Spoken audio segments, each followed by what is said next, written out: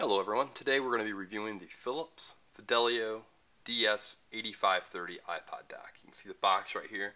We're going to go over some of the sound quality issues with it, see how it sounds, talk about how it actually works with both an iPod, an iPhone, and an iPad, which is different than some other iPod docks, and talk about the relative strength versus some of the other iPod docks on the market. So with that, let's get to the review. So I mentioned that we're going to review the Philips Fidelio 8530 versus some other iPod docks. I've got a Bose SoundLink right here that it's probably the closest competitor. I've got a rechargeable Logitech S715, which is about the same size but a little less sound. I have an Alltech Lay Unseen IMT 800, which has more sound, a little bit more booming, but much bigger. And then a Fluence iPod dock right here, which is a much bigger speaker, and it has a little bit fuller sound, but again, it's a little bit bigger and has some of its own disadvantages and advantages to it. In terms of speakers that are roughly the same size, you have the Philips Fidelio, the Bose SoundLink. Now this is not a sound dock; it's Bluetooth only, and the Logitech S715, which is a little bit cheaper. Of these three, the Philips has the best sound. It has the most consistent sound, and in my opinion, it probably looks the best too. So.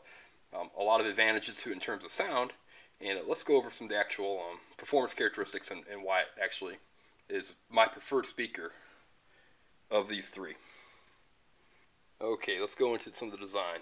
You really can't see how many drivers are actually in the speaker, but you do have two ports in the back, so keep in mind how closely you have it to the wall will dictate a little bit about your bass coming in.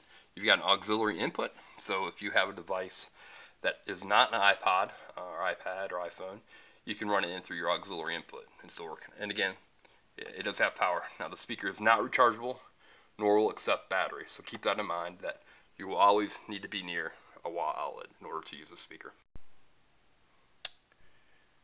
Okay, so a couple things about the speaker itself. Why do I like it a little bit better, or better than both the Bose and the Logitech? Well, if you're playing it strictly through iTunes, the speaker is a bit flat. It doesn't sound all that much better than these other two speakers, if better at all. However, in order to run the speaker, you need to download an app through for the Fidelio. And what it does is it actually lets you use TuneIn Radio and run all of your playlist right through this application. But the thing that it does is it also gives you a built-in equalizer, which you can kind of fine-tune your sound. And actually, you get the ability to tweak it up quite a bit better than what I was able to get just strictly using the iTunes equalizer settings. So in terms of performance, this is what kind of sets it apart from both the Bose and the Logitech. This gives it real full sound. The bass can be a bit punchy at times. It can be a bit bright at times too on the high end, but it really does bring out the mid-range. You do get very good performance and to me, noticeably better performance than both the Bose and the Logitech. And it really takes it into kind of a level for speakers that are much larger than the Philips Fidelio as well. So good performance out of a speaker that's pretty compact. Okay, I'm going to be careful for our copyright music here, but again, the sound's pretty good. It can be completely room-filling as well. So that's one of the nice features of the speaker, is that it does have good sound. It's good and loud. It works well for both hip-hop and more of a classical music, as you can hear here with the Battle Hymn of the Republic, which I guess it truly isn't classical music, but it is something I can play that's not on copyright. But the music performance is very good. It also comes with a remote control that is functional, but not great. There's a few challenges with it in terms of advancing to the next song and being able to skip tracks and go back. It's a little bit cumbersome at times. Okay, again, you have the ability to play through iTunes using the Fidelio app. Now, it is a bit cumbersome at times to be able to navigate through, but it does give you a little bit better sound performance. So there's a bit of a trade-off there.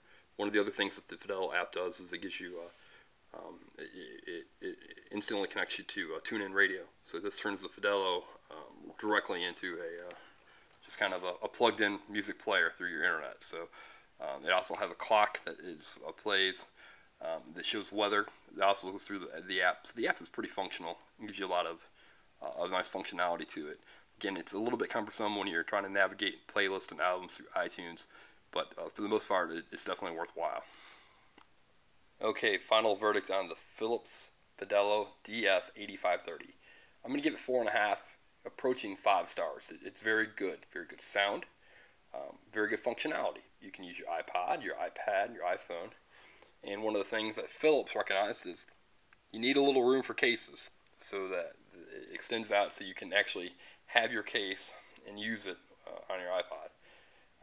So nice functionality. Very good sound again, especially when you're using the Fidelio app.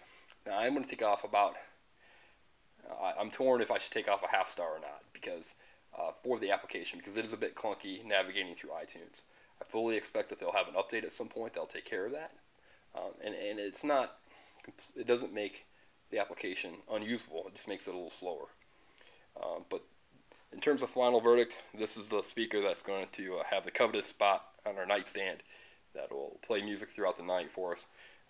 Another thing that Philips thought of is no bright lights on the front panel, so you can use this at night and not be distracted by a blue light or whatnot. And when you take your iPod off, the unit turns off. And oh yeah, by the way, as you'd expect, it does fully charge all your devices. So there's a lot to like about this in terms of an overall. If you're going to buy one speaker dock, it'd be tough not to select the Philips Fidelio DS8530.